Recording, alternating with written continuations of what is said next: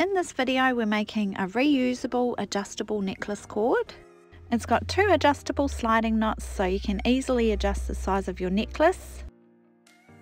Any pendant that has a hole, you can place your thread through the hole and bring the loop around your pendant.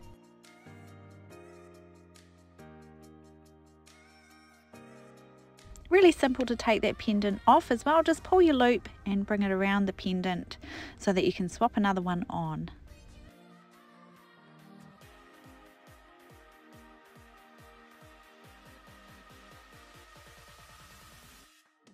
To make our adjustable necklace cord, we're using 50 inches of 2mm satin nylon cord.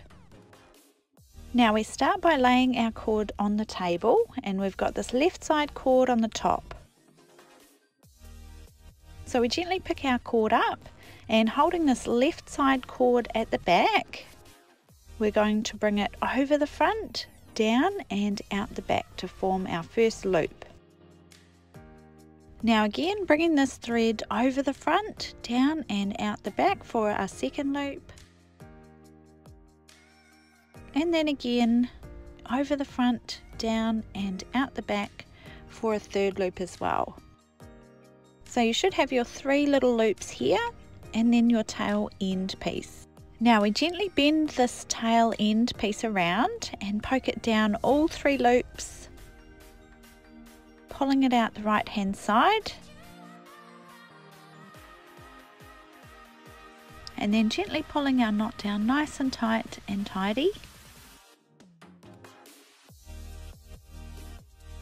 Now you should have a fully functional sliding knot, so you can check that it slides along the other cord okay. If you're happy with it, then we swap our necklace onto the opposite side and do the same thing again. So holding our cords there with this left side cord at the back, we're going to bring it over the front, down and out the back to create our first loop. Then again bringing our tail over the front, down and out the back to form our second loop, and then again for a third loop as well. So you should have your 3 little loops here and your tail end piece.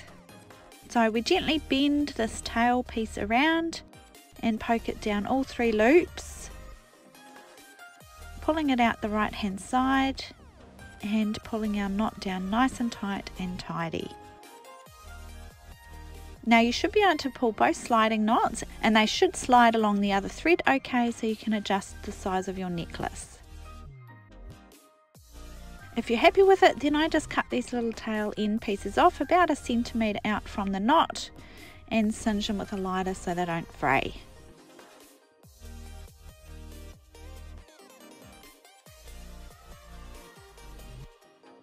Now you can pop whatever pendant you want onto your necklace cord.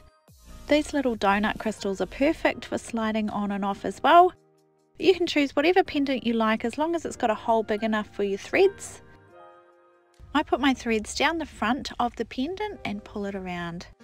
Rings work really well as well and look super cute. So there's your reusable adjustable necklace cord.